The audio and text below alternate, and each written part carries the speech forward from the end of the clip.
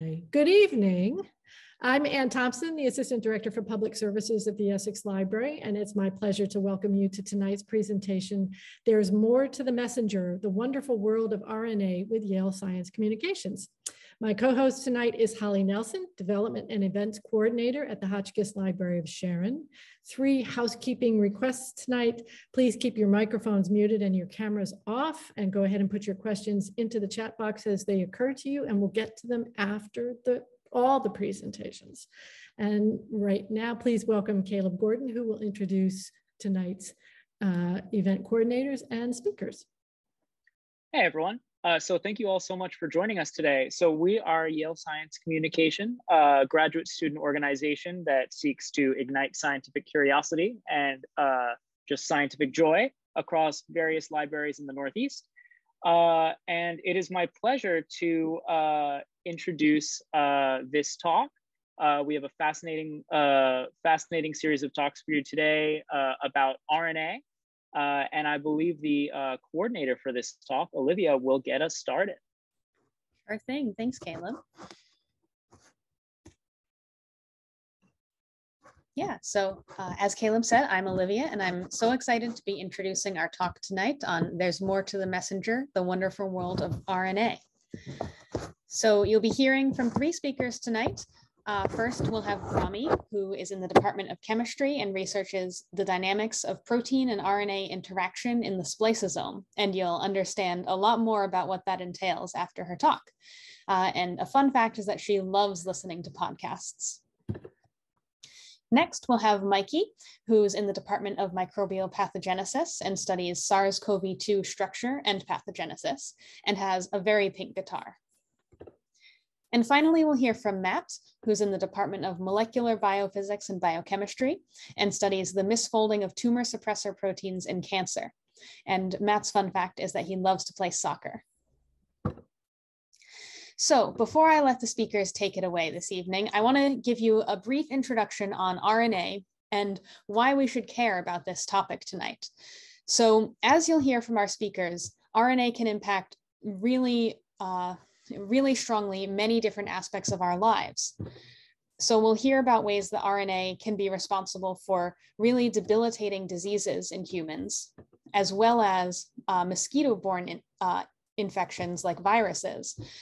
But the news isn't all bad, because RNA can also be an important component of life-saving vaccines, like the recent Moderna and Pfizer mRNA vaccines that I'm sure you've heard a lot about. So what is RNA after all? Well, to talk about RNA, we have to first think about DNA. So your DNA is the material in each of your cells that contains all the information that makes you who you are. You can think of it as a giant instruction manual, and like any instruction manual or encyclopedia, it's made up of these tiny individual letters. So this instruction manual contains all of the information you need, like an IKEA manual, to build these molecular machines called proteins. And these proteins are responsible for almost all of the functions that your cells in your body have to carry out. They're working hard in every single cell in order to keep you running.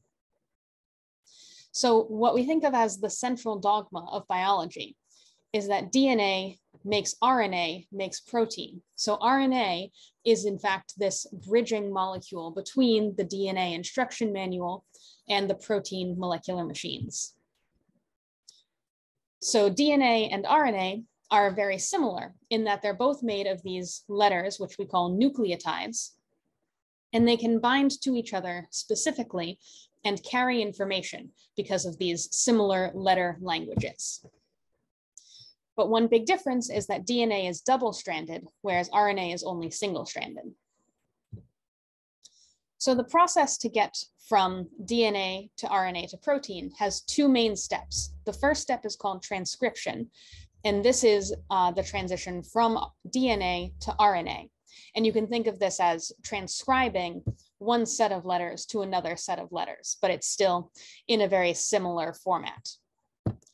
Step 2 is called translation, and this is where RNA is converted into protein, these molecular machines. So this is, you can think of it as being a little bit further to go. You're translating it into a whole new language of these proteins.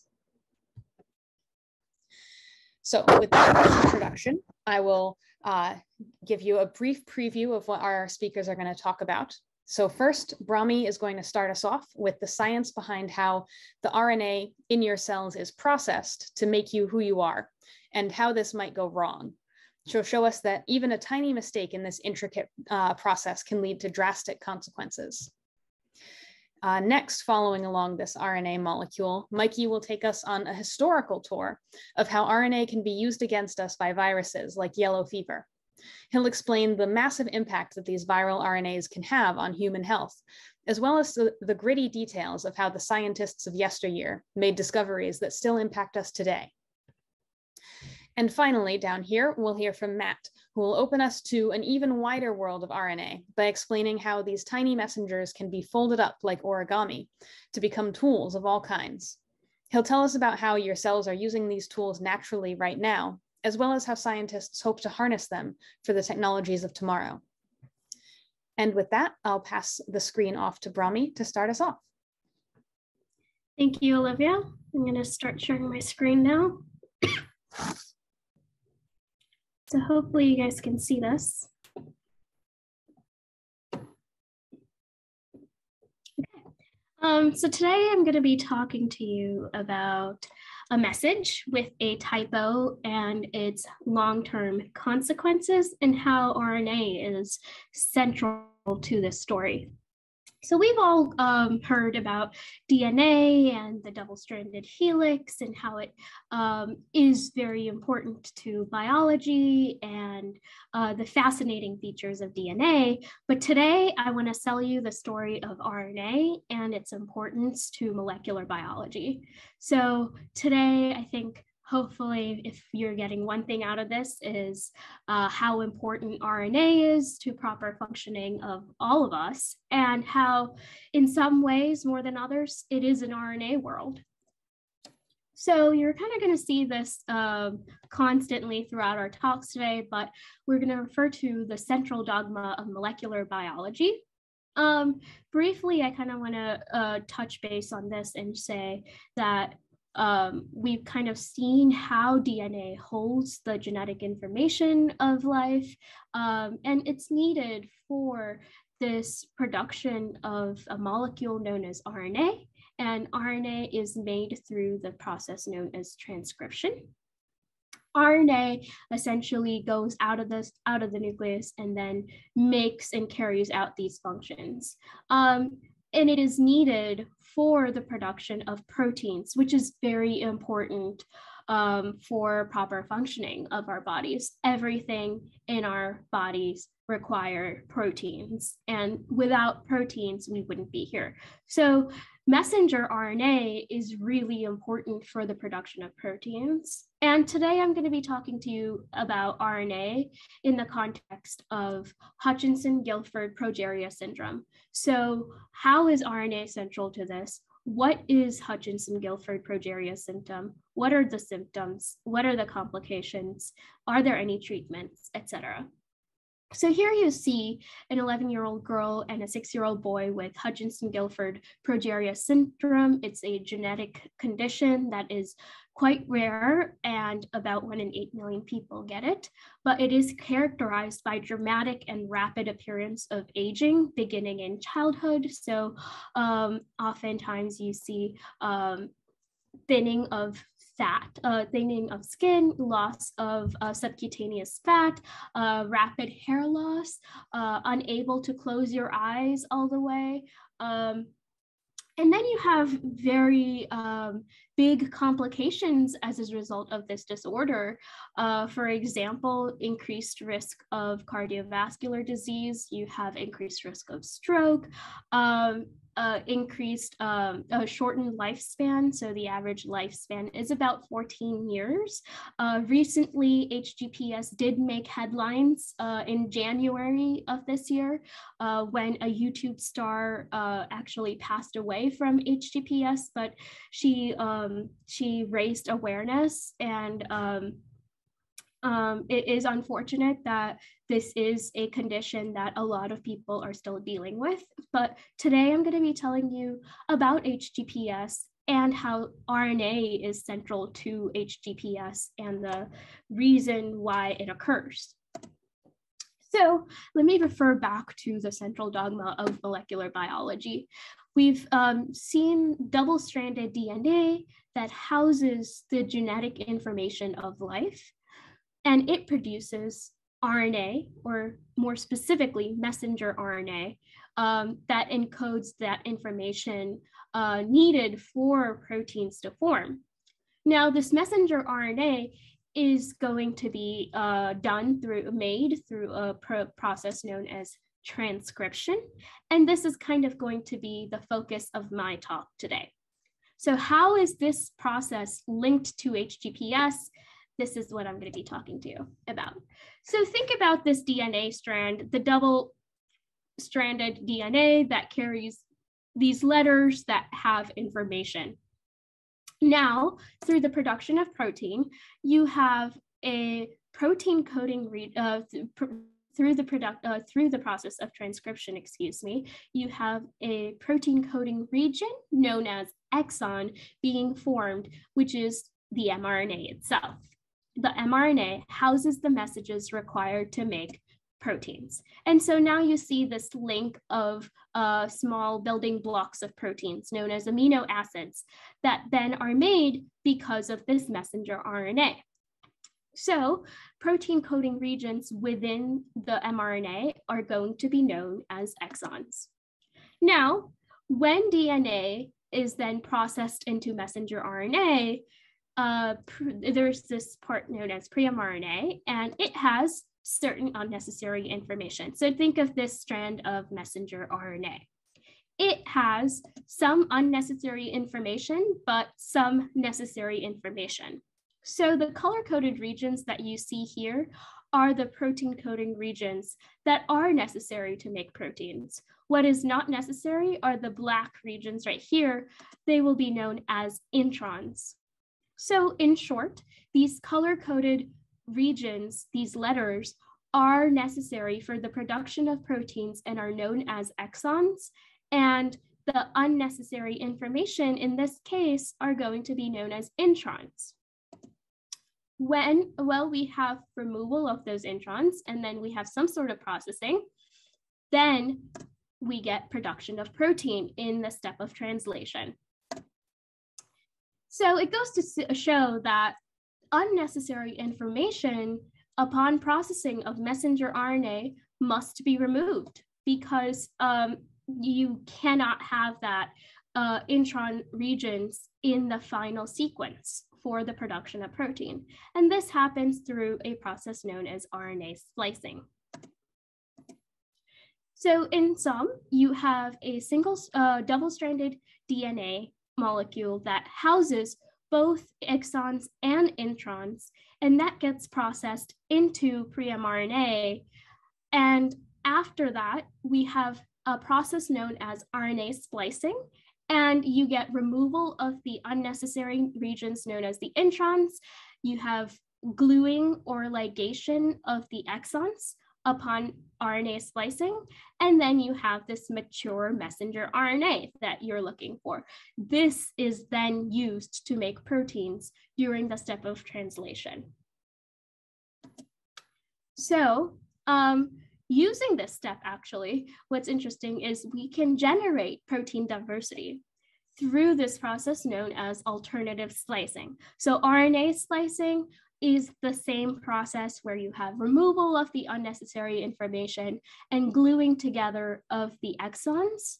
Alternative splicing is just going to use that series of protein coding regions, these exons, and generate quite diverse variations of these exons to then make diverse combinations of different proteins. So you can see that we've essentially glued together exon coding regions 1, 3, 5 to make protein 1,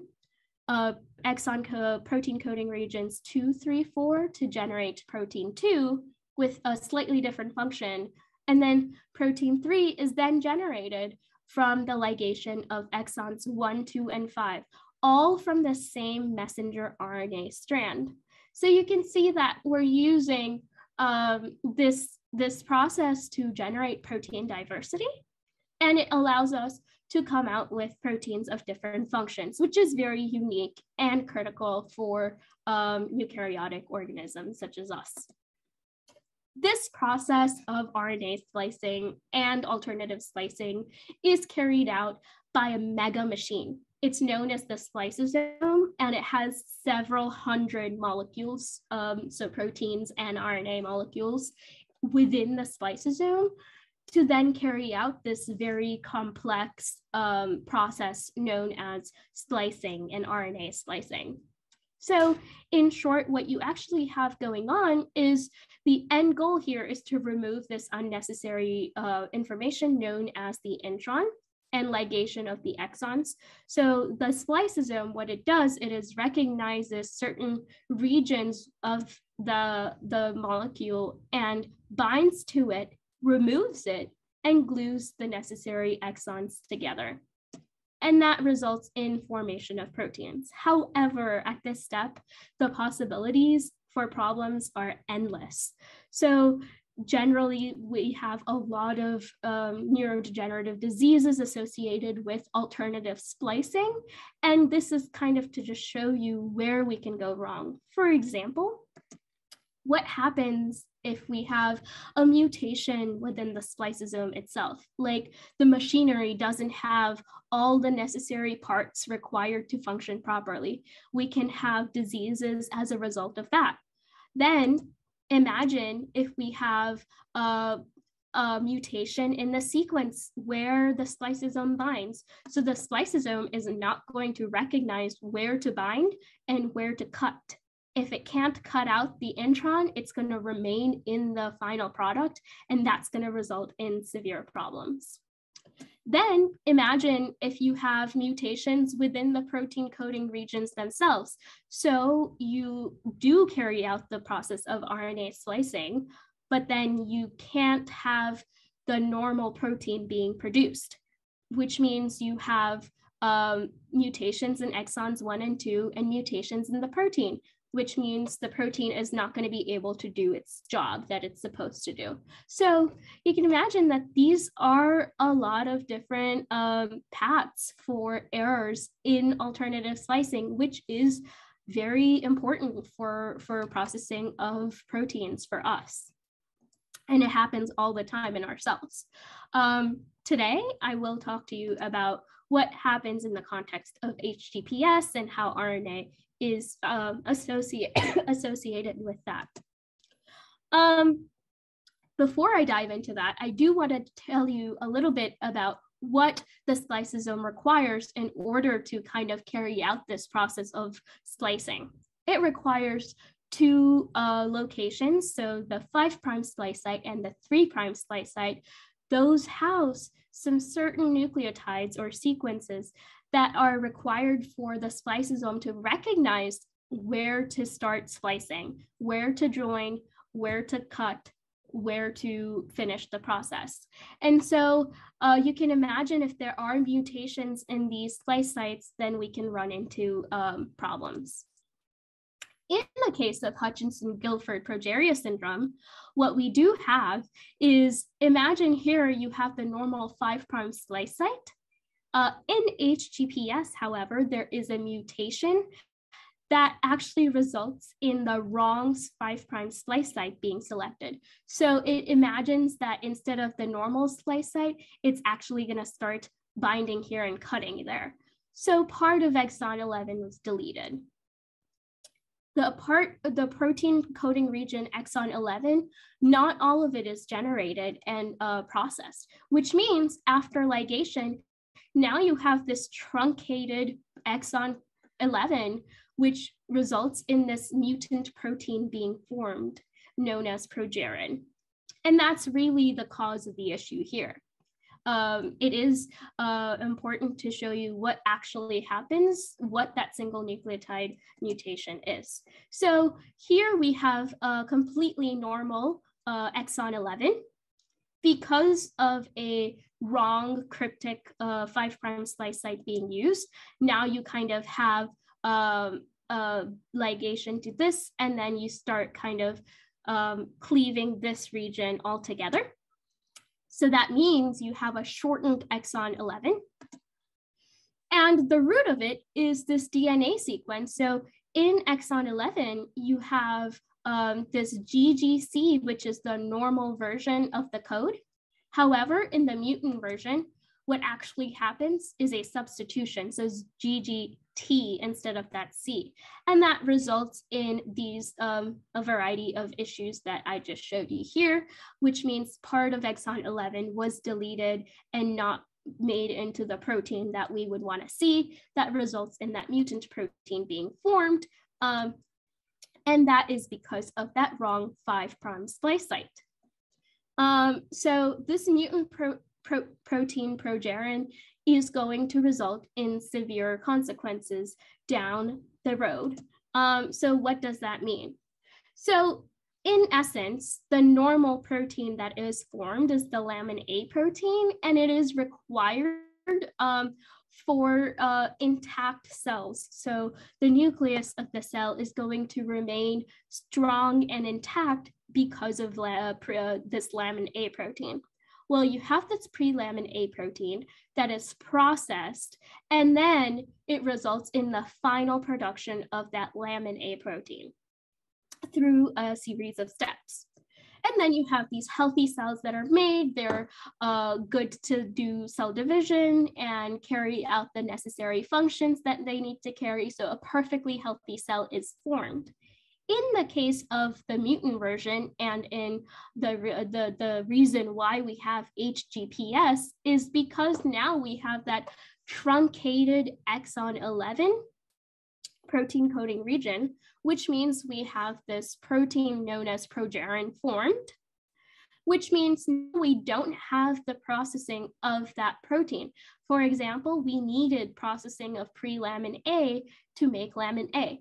In the mutant version, we don't have that processing. So there is no lamin A protein formed. The cells have no structure that we need. And so because of that, you have accumulation of progerin, and that results in severe problems. And you can see that the results and consequences are severe with rapid aging in HGPS patients. There is treatment available, and it's recently discovered a couple years ago, or just last year. It's called lonafarnib, and it actually prevents the buildup of this mutant protein. So it is the first FDA medication that was approved for HGPS. So now I've kind of just showed you how RNA is central to the long-term effects of HGPS and how mishaps in the RNA splicing cycle of this protein can result in downstream large effects that we see here. And in conclusion, I want to I've shown you that RNA alternative splicing can dictate several splicing outcomes, generating protein diversity. HGPS is caused by a single nucleotide mutation, so that C to T that you saw, which results in early aging and other health issues. RNA processing is important in protein production, so messenger RNA is central in eukaryotic organisms. And with that, Mikey is going to share with you how RNA is important in the history of the yellow fever virus. Thank you. Thank you, Brahmmi. That was fascinating. So now, let's see if I can get this to work. Share that. And beginning spot. All right. Hi, everyone. So I'm Mikey. Well, Brahmmi talked to you about how RNA is essential for the proper functioning of your cells. I'm going to talk to you about how RNA can be an intruder in the form of a virus and really get in there and mess things up inside your body. And I'll be talking about yellow fever virus today. So first I'll start off with what is a virus? So a virus is firstly composed of nucleic acid, such as DNA or RNA. There are both DNA viruses and RNA viruses. And I'll be talking about an RNA virus today, of course. So this RNA is enclosed in a protein coat or capsid, which protects the RNA and helps the virus attach to and enter into your cells. So lastly, another thing that makes a virus is that it needs our host cells to replicate. It hijacks our cells in order to get in there, make more copies of itself, and then leave our cells left for dead and go on to infect more cells. So one of my favorite viruses is yellow fever virus. This virus is transmitted by the mosquito Aedes aegypti, and humans and non-human primates are the host species. So what does yellow fever actually look like in people? Well, first it looks like any typical virus infection. You'll have a fever, maybe headache, maybe some nausea, and then a lot of people get better, but about 10 to 15% of people progress into what's known as the toxic phase, where they can develop liver and kidney failure, jaundice, or the characteristic yellowing of the skin and eyes, black bloody vomit and bleeding from places that shouldn't be bled from. And people who progress onto this severe phase have about a 20 to 50% mortality rate. So some more death facts about yellow fever. There's approximately 200,000 cases and 30,000 deaths each year, the majority of them being in Africa. Interestingly, in 1793, a huge outbreak of yellow fever virus in Philadelphia ended up killing more than 10% of its population. And yellow fever virus also killed almost 20,000 French workers during the French attempted construction of the Panama Canal, which eventually led them to abandon the project. So Panama Canal in Panama, right here in this area, highlighted in tan, where yellow fever vaccinations are now recommended. And that's because in this area, you have lots of transmission between and among primates and humans. So non-human primates primarily live in these tropical areas, and the mosquitoes in these areas can transmit from the non-human primates to the people. It can be spread from people to people and even from people to monkeys. So, all right. And controlling yellow fever was essential to the success of the United States. We really needed to get this disease under control so that we could build the Panama Canal and develop military power and facilitate trade. So you could see here, making this Panama Canal route would essentially cut the shipping distance in half from the US East Coast to the West Coast. So you no longer would have to sail all the way around the tip of South America to deliver goods on the other side. Additionally, yellow fever virus was killing 13 times more soldiers in the Spanish-American War than actual combat was. So for the success, economic success and military success, the United States needed to get this disease under control so they could build the Panama Canal. So the story I'm going to tell you today is a story of science and discovery, but also a story of people who used the tools that they had at the time to try to get this figured out. And I'll start with Carlos Finlay, who's the guy, he first proposed that yellow fever could be spread by mosquitoes, but nobody believed him because he probably didn't have enough evidence to be convincing. Then came along Walter Reed, who performed more definitive human experiments to show that yellow fever is in fact spread by mosquitoes.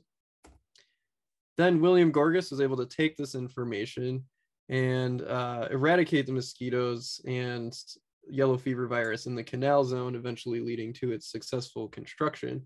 And finally, Max Tyler in the 1930s developed the yellow fever vaccine that we use today. So I'll start with the work from Walter Reed. So this is an amazing article, highly recommend reading if you have time, where he did these human experiments to show that yellow fever was spread by mosquitoes. So he did these experiments at Camp Lazear in Cuba, and they really wanted to ask, how is yellow fever virus spread? Is it spread by fomites or objects likely to be carrying infectious material, or is it spread by mosquitoes, as Carlos Finlay had proposed? So here's a photo of Camp Lazear. You can see it's this, it looks like a nice hot open field with these little huts. But they paid volunteers $100 to join the study and another $100 if they contracted yellow fever. That amounts to about $3,200 today. And they gave volunteers informed consent forms. One of the first times in biomedical research that volunteers were actually given informed consent forms to join this research study. And interestingly, in these informed consent forms, they were almost trying to convince them to join the study by saying, you're probably going to contract yellow fever living on this island anyway, so you might as well let us give you yellow fever, and then you can get the best patient care available afterwards. So a little bit of salesmanship in their informed consent forms. But yeah, so at this camp, they infected people with yellow fever using mosquitoes who had bit other people that were infected with yellow fever.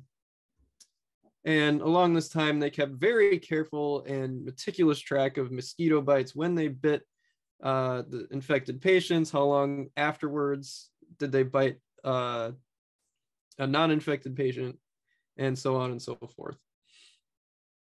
So one experiment they did is asking, again, is yellow fever spread by fomites or mosquitoes?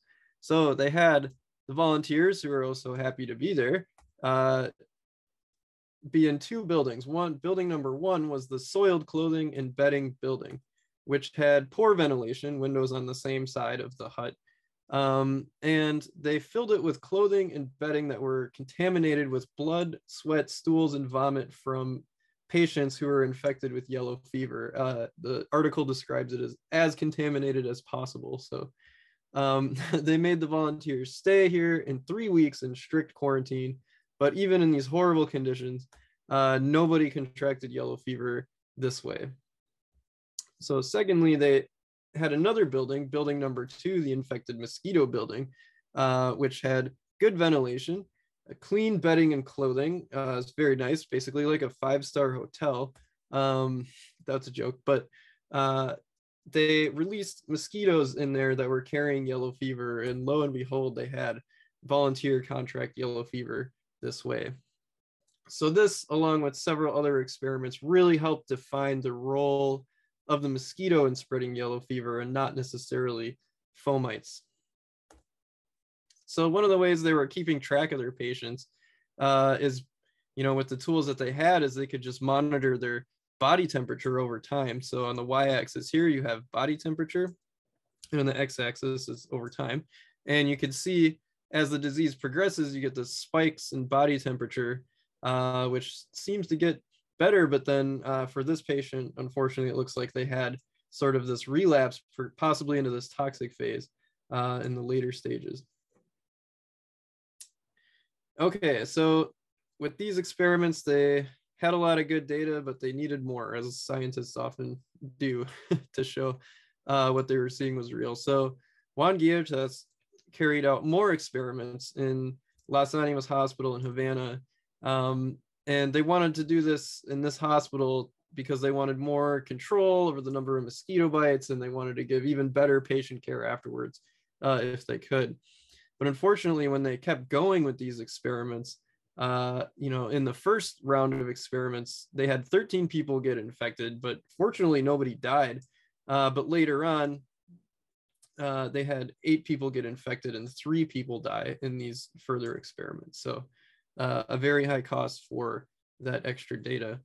And one of the people who died was actually this nurse who was one of the few, if not the only woman to participate in these studies. And this is the fever chart leading up to her death.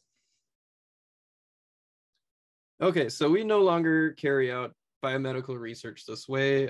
Ethical guidelines have evolved over time, of course.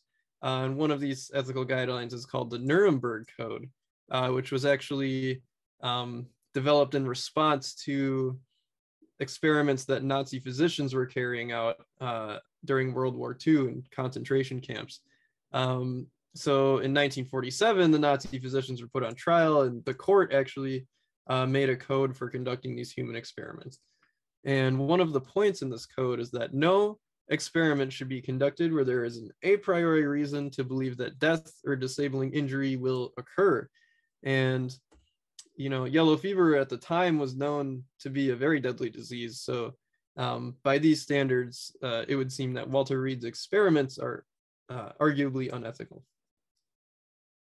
So, although unethical, one of the positive things to come out of these experiments was that William Gorgas was able to control the mosquitoes and therefore control the disease. So one of the first things they did is make hospitals mosquito proof, so that when patients would come in sick with yellow fever, and they would be thinking twice about just opening the windows and airing things out, you know, and letting more mosquitoes come inside and bite the sick patient and carry the yellow fever elsewhere. So, you know, they made hospitals mosquito proof, probably installed mosquito nets and so forth. And a really important way that they did this was eliminating the standing water sources, which are breeding grounds for mosquitoes. And they sprayed oil or insect killing chemicals on them to, you know, eliminate these breeding grounds. And amazingly, within 3 years, they were able to eradicate yellow fever in Havana and the Canal Zone, and which led to its eventual successful construction. Okay, jumping to the 1930s and the work of Max Tyler. He was eventually in 1951 awarded the Nobel Prize for his work on the yellow fever virus. He established animal models for the virus and created the vaccine. He was also a professor at Yale in the 1960s. So how do you study viruses and vaccines in the 1930s with the tools that they had? So they realized that you can't just keep infecting people with yellow fever for research. So you really need an animal model that can be infected and has measurable pathology. And they realized if you inject the virus directly into the brain of a mouse, the mouse will die. And they also knew that rhesus monkeys were susceptible to the disease. So 2 important animal models. And they reasoned that if you could train yellow fever virus to replicate in a mouse, it'll replicate less well in a human. So what do I mean by that? If you take yellow fever virus with, you know, the viral RNA from a sick infected patient, and you give this to a mouse in the brain and keep passaging the virus from mouse to mouse, it'll eventually acquire changes in its RNA that make it better suited to replicating in the mouse. And finally, once you give it back to a human, these changes that have acquired through passaging it in the mouse will make it less pathogenic in a human.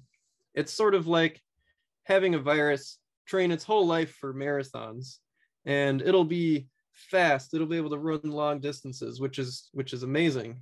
But will it be able to compete in a weightlifting competition against Dwayne "The Rock" Johnson? Probably not. So the virus is just getting trained for the wrong thing. It's getting trained to replicate well in the mouse, and then it subsequently therefore becomes less well at replicating in the human. So this process of weakening a live virus is called attenuation. So passaging the virus through the mouse eventually mouseifies the virus and attenuates it.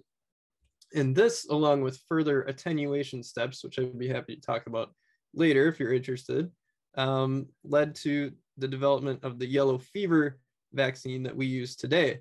Now keep in mind, this is still a live vaccine, so this virus is still a live virus, although it is attenuated. So regardless of this being live attenuated virus. This virus is widely used all over the world. It has over 600 million doses administered. It affords basically lifelong protection, over 90% efficacy, and it is one of the safest, best vaccines out there. Okay, but even with this amazing vaccine, yellow fever still lurks on the horizon, with over 400 to 500 million unvaccinated people living in at-risk areas.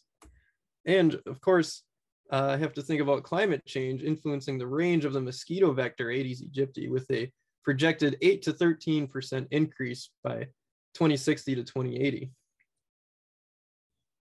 So in conclusion, I hope that I've left you with that RNA can be a viral intruder which may hijack your cells and can even change human history.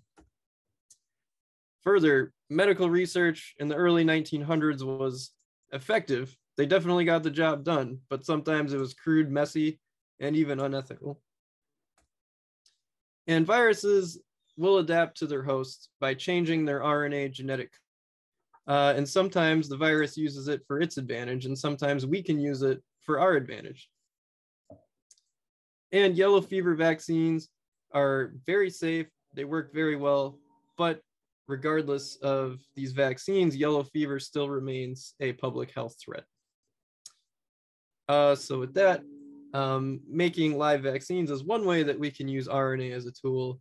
And Matthew is going to talk to you more about how we use modern technology to shape RNA into a bunch of different cool tools for biomedical purposes.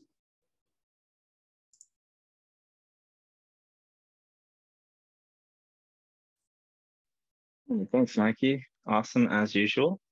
All right, so today, as Mikey said, I'm going to tell you a bit about RNA in our future in relation to vaccines and several other amazing facets. And that can all be summed up as RNA, a tool for the future. So before we can begin, I want to leave you with an analogy to think about throughout the talk, that RNA, like origami, folds to take shape. And so we can see that as you have a piece of paper, you can put information on it. It can transmit that information with the written language and thus act as a messenger. However, if we fold that piece of paper, it can take new and novel shapes, such as a boat or a crane or something else wondrous. And with that, we've now given that simple piece of paper a function, and because of this new shape that it has. And what's pretty astounding is that RNA does the exact same thing.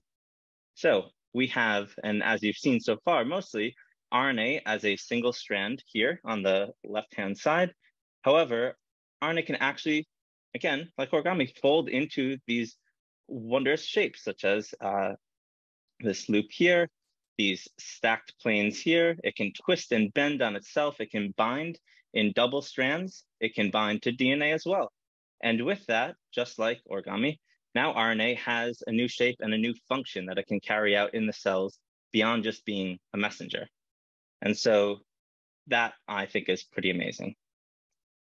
So I want to now show you some places that RNA has this function, but I want to make sure that we're playing on the same field here with the central dogma again. I know Brahmmi showed it to you earlier and so did Olivia, but we'll go through it one more time and then again and again.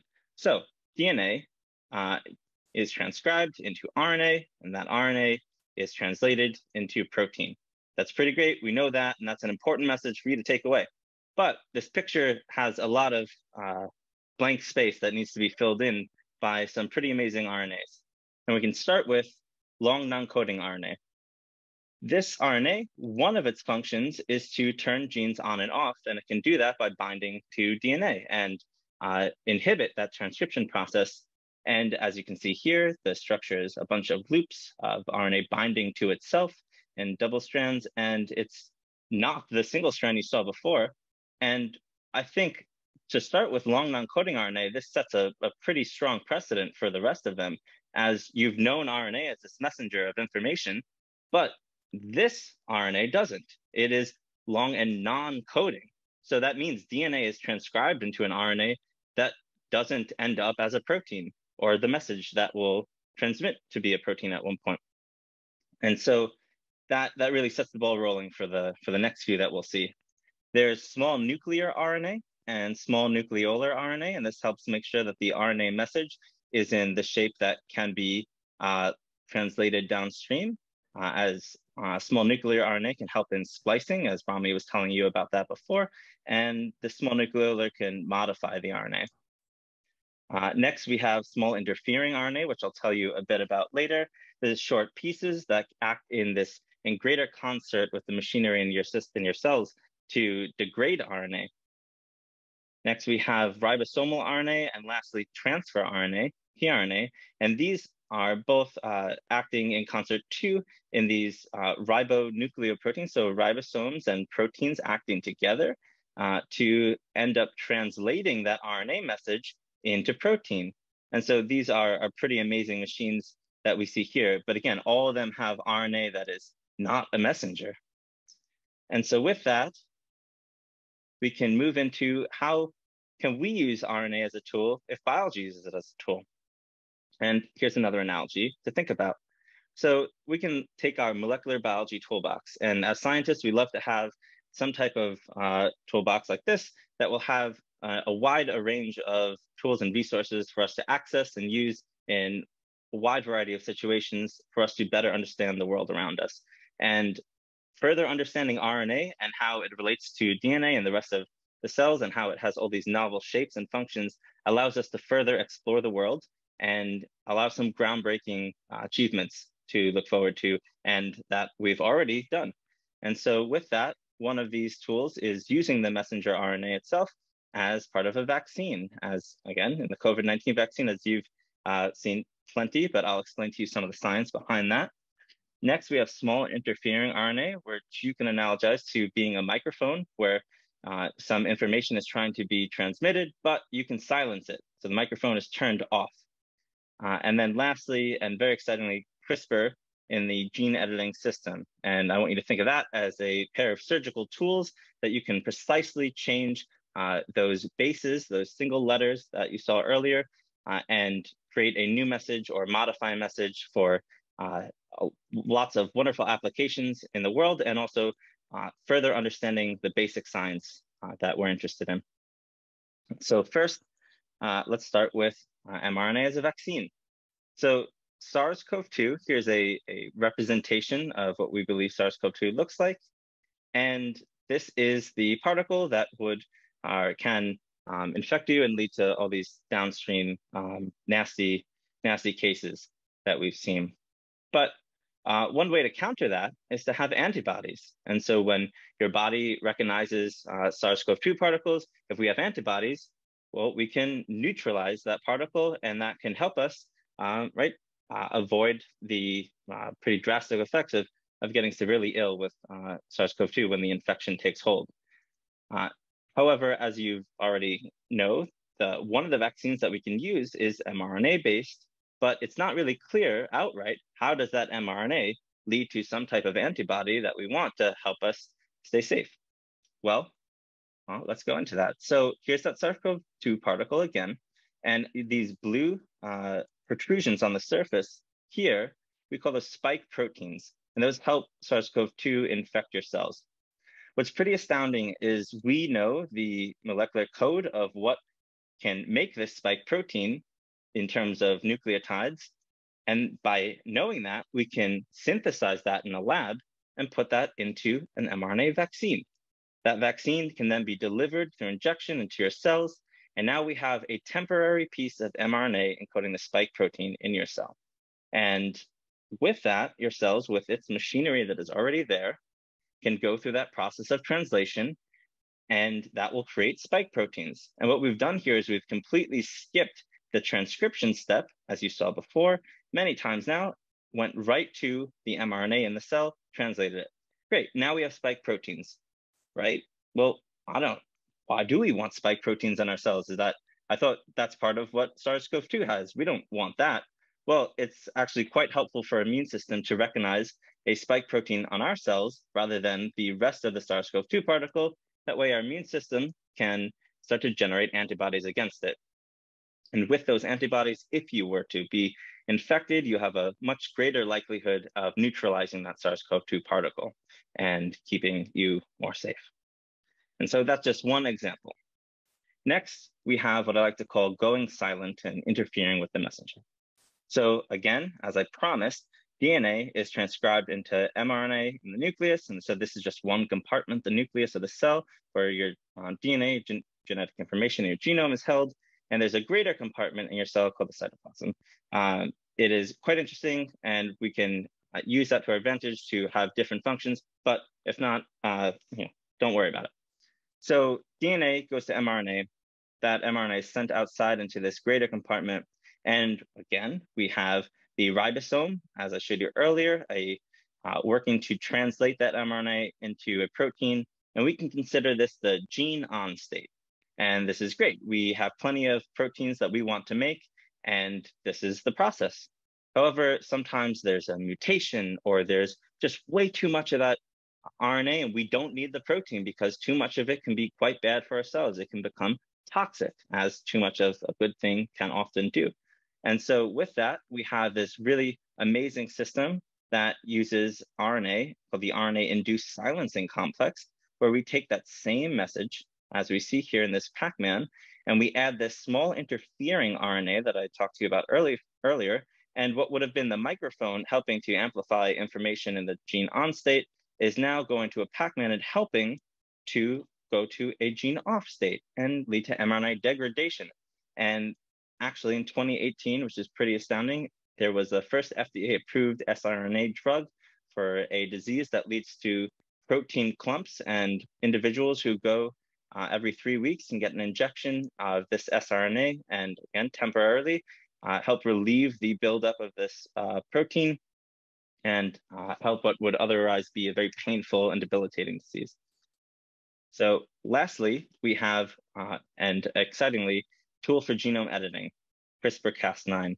So in 2020, the Nobel Prize in Chemistry was awarded to Dr. Jennifer Doudna and Dr. Emmanuel Charpentier for their amazing and astounding discoveries and achievements in the use of CRISPR-Cas9, a tool that we consider a genetic scissors, which uses a protein, Cas9 here, that finds and binds to DNA along here, this double opened up strand, and a guide RNA, and I'll go into this diagram on the next slide in more detail, to help make precise edits to the DNA, and then leading to downstream paths that will help modify the DNA in several unique ways that can help us lead to the applications in all of these areas here. One such example is if you wanted less gluten in a strain of wheat, well, we can use CRISPR to help us achieve that. If we wanted to modify a population of mosquitoes that was transmitting yellow fever, well, we can start to modify the genome of those mosquitoes that they will respond differently and just act differently and have different morphologies, and all these kinds of different examples exist, and I'll tell you more in a second when I explain more. So, as I was saying, Cas9 here, this is a protein, and this protein will bind to the double-stranded, or the DNA that is opened up here. We can have a target sequence that we're interested in, or we need to have a target sequence we're interested that we want to modify in some way. In this case, what I'm going to show you downstream is inserting new information. So to do that, we have to have a guide RNA, and that will guide us to that sequence that we want to modify.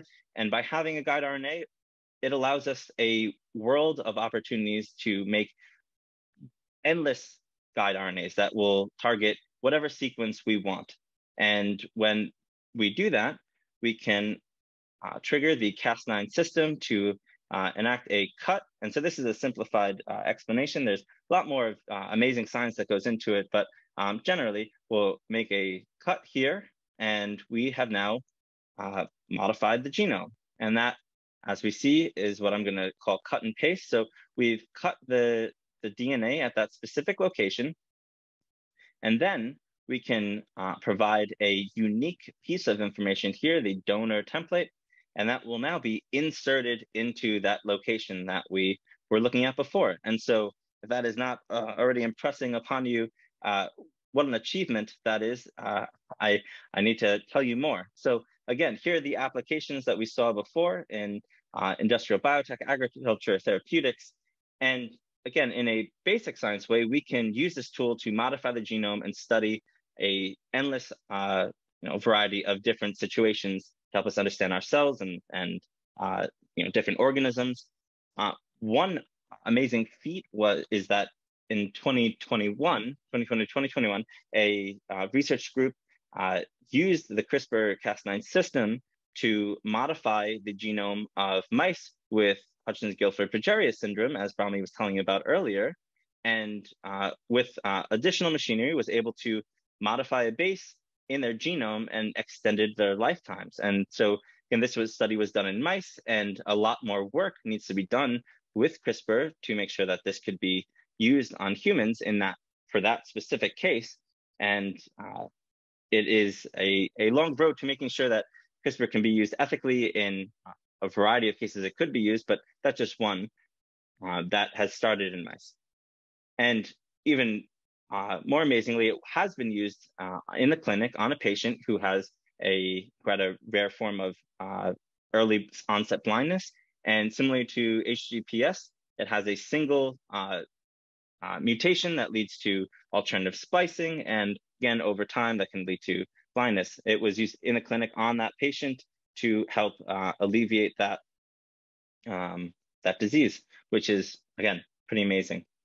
And so with all that, I want to leave you with one more message to take home, is that while we have these amazing tools and they allow us to step forward into the vast expanses of our future, we have to think about how the message is delivered. And this goes for how we send a simple piece of DNA with a vaccine, or how we send a complex set of machinery such as CRISPR, and where it goes. Because when we want to send a message, for example, a therapy to the pancreatic cells that are cancerous, they're sometimes sent to the lungs or the intestines, or the delivery system is not always precise. And this goes for a wider range of therapies and tools that we use. And so making sure that they don't go to the lungs and don't go to the intestines, for instance, on a macroscopic level is quite important.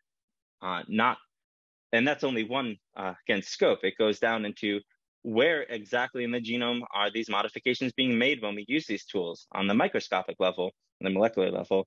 And so that is one reason why, even though we have these amazing tools on hand, it can take many years to make sure that they are used in some ethically sound and a manageable way that we can use them in humans and for our health. And with that, I'd like to remind you that Brahmmi told you about alternative RNA splicing, about how it can lead to a rich array of protein diversity, and how in some cases can lead to rare diseases that we'd like to further understand and help alleviate in individuals in the future. But first, it takes understanding the basic science of RNA splicing. Mikey told you about viral RNA and yellow fever, and a story of people and a history of how we learn to study these, this phenomena and make a vaccine. And I told you a bit about how we use RNA in a wide array of different uses and as a tool for our future. And with that, I'd like to thank you for listening, and we will take questions. Thank you, Matthew, very much. This was fantastic. I'm just, I have written down a bunch of questions. I don't know, and I've received a few in the chat. If there's anybody, Holly, if you wanted to shout out a question, I'll give you Cook's choice for that. Otherwise, we could go to the ones that are in the chat just to be polite. Oh, you're muted. How unlike me. No, please take it away. It's all Okay. fascinating. I'm happy to hear whatever more. I shared a question with one of our attendees about HGPS, and I may have missed it, Brahmmi, but did you say that HGPS starts with conception, or is it something that comes along after a baby is born? Or does it happen at different times? Yeah, that's a good question. So it is a genetic disease and it does get passed on by the parents. So if the child receives both copies of the mutation, then it will have it. So unfortunately, it does start upon birth. So as early as a few months, the baby will start to show some physical abnormalities, specifically deformities at the head. You will see some weakening of the skin, so it will not be as thick, fragile, I guess, skin, poor gain in hair, so like a lot of hair loss, but that later shows on, not just early on, but later on. So yeah. Cool. And Matthew, does the CRISPR effect that you spoke about with HGPS, was that something that would reverse what had already happened with the disease in a patient, or would it just stop the process of the disease? It's, I don't want to speak too firmly on this. I would need to refer to literature again, but it was part of an additional array that was used that had another enzyme, this protein that acts to reverse the base pair change. So they actually used CRISPR to modify and locate specifically where in the genome they wanted to go. And then they had this other enzyme present that would make a base change. So change an A to a T, for instance. And I think with that, you would be able to modify cells that were already existing rather than the germline, but I, again, would need to refer to their paper again to speak more confidently on that. Okay, and one question from the audience is, could CRISPR be used to remove retinitis pigmentosa, that gene, but it obviously couldn't bring his eyesight back, it would just stop the process?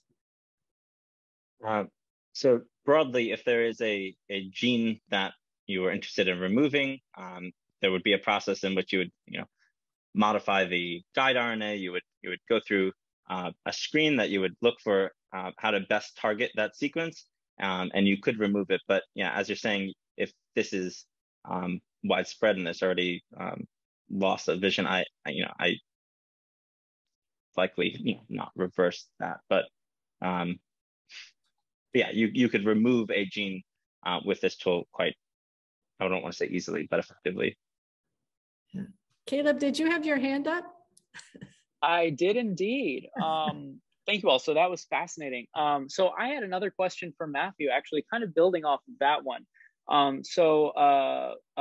Years ago when I did CRISPR research with zebrafish in like 2017, 2018, and I was like more familiar with the whole CRISPR stuff going on. One of the issues that kept coming up as a limitation for research, and particularly for biomedical research and the medical impact of CRISPR, was the danger of these off-target effects, that CRISPR RNAs that were designed to mutate one gene would also mutate these other genes that they weren't designed to mutate. What is the status of off-target effects with different potential CRISPR therapies right now? Well, that's a great question. And this is what I was alluding to in terms of the microscopic effects of delivery. And I don't know the specifics on your question on how to answer that, but some general information that I think is quite interesting and in that flavor is that there are numerous types of CRISPRs that exist because it was a bacterial defense system. And so as we've learned more about the different bacteria that have CRISPR systems, there are more than just Cas9. So in terms of targeting a specific location, there's different efficiencies in which that's done, and likely how that ends up affecting how off-target they are. There's also, in terms of basic science and looking at a cell, if you're trying to insert a gene and it doesn't need to be in a specific location, there are locations in the genome called safe harbors, and that allows you to transmit that insertion to that location, and ideally, as a safe harbor, it should not modify broadly the rest of the genome. But again, if that has off targets itself, I think this is an effort to reduce that. And I know in general, there are labs around the world, and I don't know if they're specifically doing that on CRISPR, but I'd have to imagine they are, where they constantly are trying to increase the efficiency and efficacy of the enzymes that we use. And by making specific alterations, they can fine tune it to be even stronger molecular machines at their specific tasks. So I'd have to imagine labs are working toward that too in that way, but that's as best as I can give. I see. Very cool. Thank you. Thank you. Mikey, I had one question. There was only one specific mosquito that carries the yellow fever virus. Is it possible for CRISPR to turn off the ability of the mosquito to carry that virus? And two, given climate change, and we're looking at that certainly here in Connecticut, where the temperatures are coming up and we're seeing ticks moving up among other animals and insects, what is the possibility that other mosquitoes will be able to also then carry the yellow fever virus, as you know, and share it with humans in further northern regions? Sure. So to the first question, I'm not sure exactly if people are using CRISPR to edit mosquitoes for yellow fever virus. I think this is a thing people are working on called gene drive, like CRISPR gene drive, where they want to modify mosquitoes and then promote this in the mosquito population to change all the mosquitoes, which is an interesting ethical concept in itself too, because then you're, the unintended consequences of modifying an entire mosquito population is, who knows what could happen there. But yeah, it's very interesting. Lots of work going into that. And then the second question about can other mosquitoes transmit yellow fever? I'm not exactly sure. As far as I'm aware, I'm pretty sure it's mostly the Aedes aegypti mosquito, which actually reaches as far north as we are here. And the range of the mosquito, can sort of dictate where outbreaks could potentially occur, right? Because it's not necessarily that yellow fever is circulating around here all the time, but if somebody comes back from a tropical country into an area that's carrying the Aedes aegypti mosquito, and up here, I'm sure a lot of people are not vaccinated for yellow fever. So people who travel to those areas and then come back could introduce it into the population, especially if they're not vaccinated. And that's partially why a lot of countries, if you want to travel there, down in the tropical areas, they'll require you to get the yellow fever vaccine. Yeah. Mm-hmm. Thank you. Holly, did you want to shout out your question? I couldn't quite figure it out earlier, but I mean, the whole CRISPR thing is so fascinating, but it's also predicated on knowing what to alter, what to get in and move around, right? Like you want to replace or splice or dice or chop or mince or fluff up something. And so to my mind, there's just got to be mountains and mountains of research ahead of time to determine if you alter, one component, it's going to have the desired outcome, right? I mean, that's got to be pretty challenging as well. Or is that maybe part of the basic CRISPR research that the women won the Nobel Prize for? So generally, we know the genomes of several organisms, and by having that as a reference, we can use that, and we know further what we can modify with that. And so there are other uses besides, so yes, you generally would like to use CRISPR to target a specific region. However, there are broadly screens that you can use CRISPR to modify several locations at once and then study how those modifications impacted the organism. I think, Mikey, the way that you described it is better than what I'm saying. usually complement what I've said with the screening aspect that you know CRISPR for. So if you can just dump that in.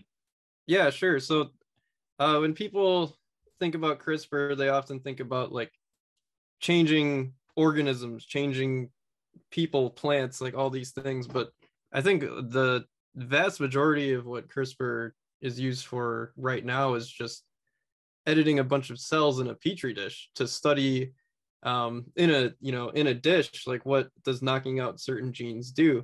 And it can be used as a screening tool too. So you could design, millions and millions of different guide RNAs to target tons and tons of different genes. And then you could knock out a whole bunch of them and then try to see as a screening tool, like which genes are important for certain functions. So that's a huge part of what CRISPR is used for now. And that's what's really opened up, amazing avenues, just, being able to figure out what genes are important for what and screen a whole bunch of them at the same time. And, entire labs could be built off of doing these screens, Sure.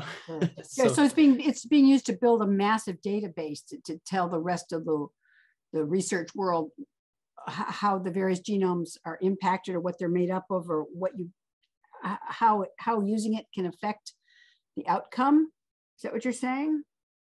I'd say in part that's probably true. Yeah. I mean, people do these huge CRISPR screen knockouts and then publish their data and then follow up on certain different hits that look really good and that they want to chase down. And this all gets published. And what do you all see a time in the near future, at least in your young lifetimes, when CRISPR will have kind of an everyday common use for, it'll be used on a more everyday basis, or it's still, I understand it's such a newfound piece of body of information. It may be a long time, but you see it being used on an everyday basis at some point? Or is that not even a clear question? Do you mean on an everyday basis?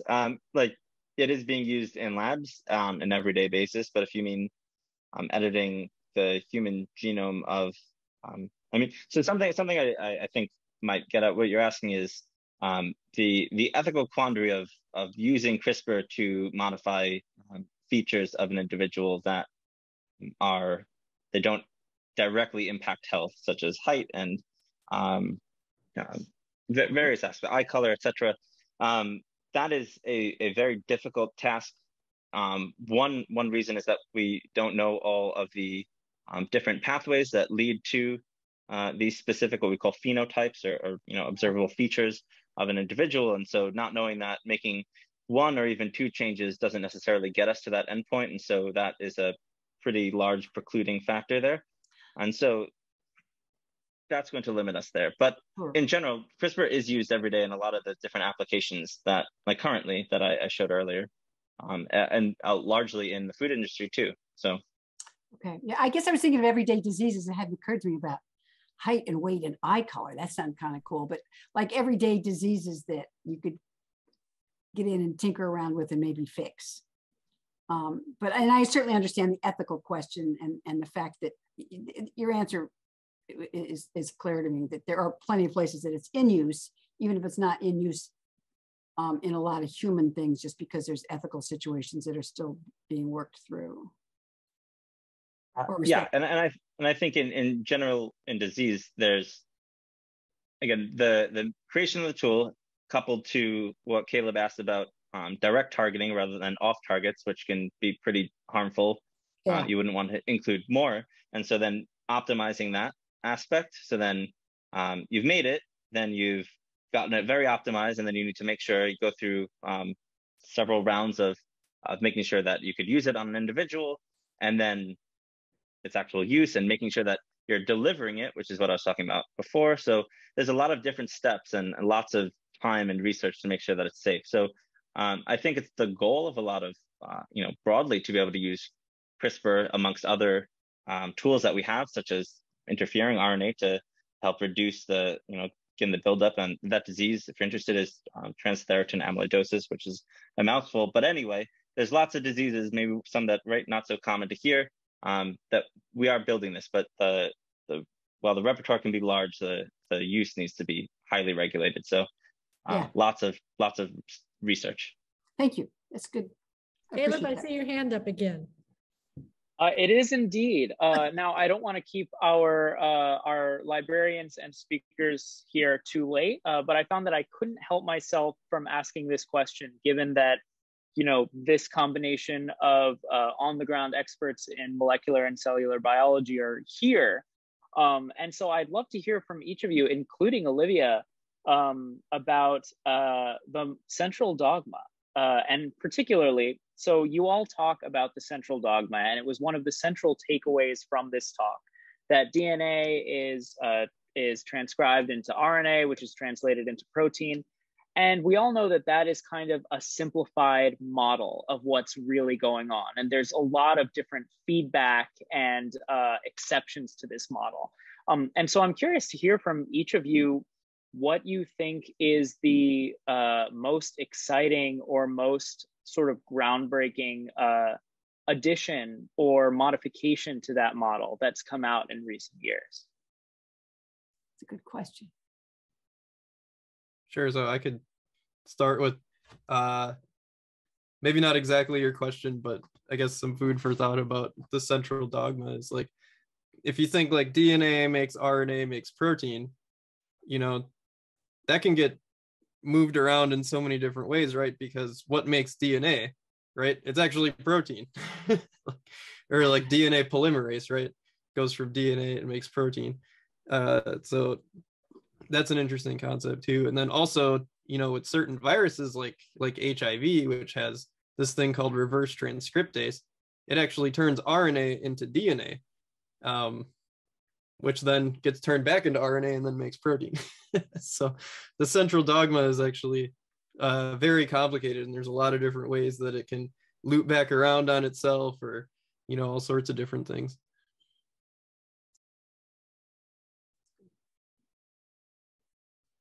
Yeah, I can go. And thank you for bringing up retroviruses, Mikey. I think that's super fascinating. But one other thing that I think is really interesting, although perhaps not quite recent and groundbreaking, but is the idea of epigenetics. So there are, you have your DNA in each of your cells all bundled up tightly, and some of it is sort of locked away in the center where it can't really be transcribed and translated, and some of it is more loose out at the edges where it can be expressed. And whether DNA is locked away or available depends on a lot of the proteins around which this long string is wound. And we've found that, in fact, those proteins can be modified both at the formation of the embryo or over your lifetime.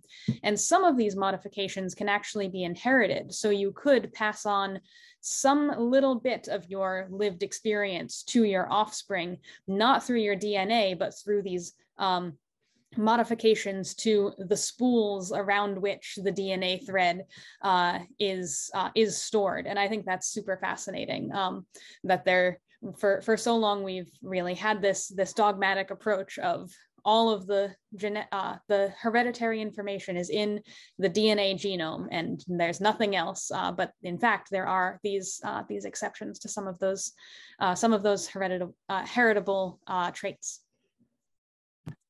Thank you. It was really interesting.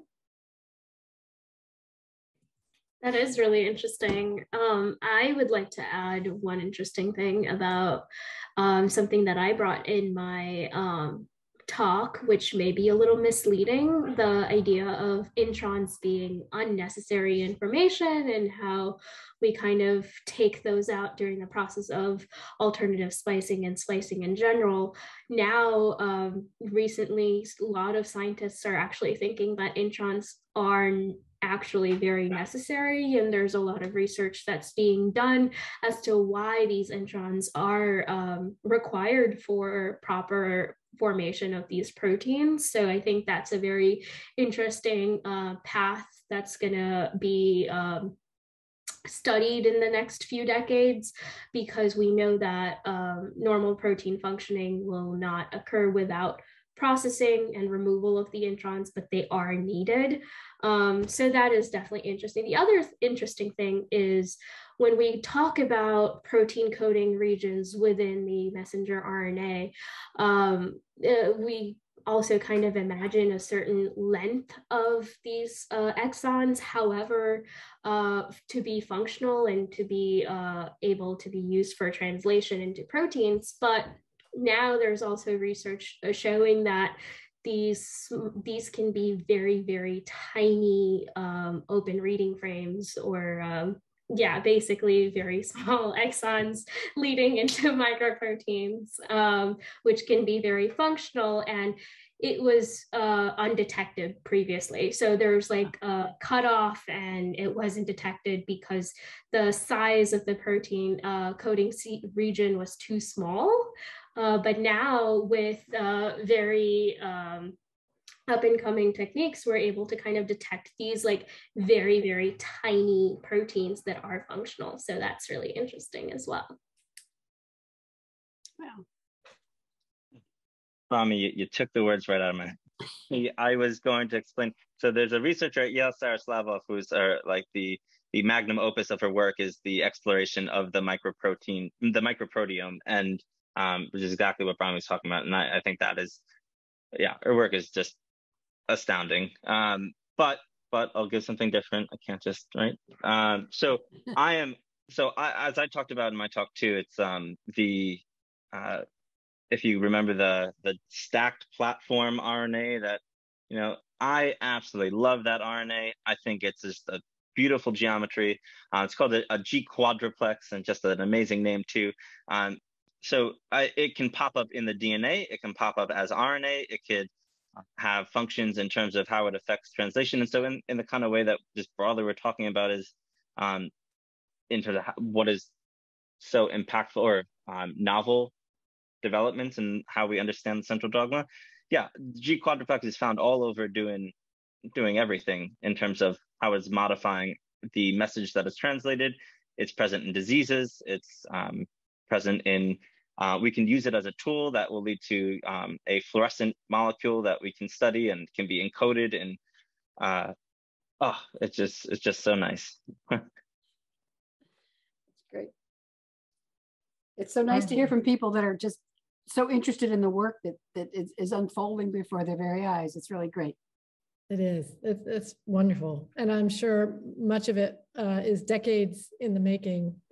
Even with you guys, you may not see real fruit of your labors for a long, long time. So thank you for endeavoring to make the world a better place, even though it doesn't feel like you're getting very far on any given day.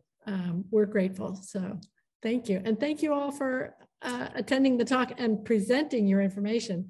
It's fascinating and I can't wait to look at it again. But I really appreciate the time and efforts that you put in. So thank you for coming out tonight. I wish you the best of luck in all of your research endeavors and whatever your postgraduate work takes you. And Holly, thank you very much for co-hosting tonight.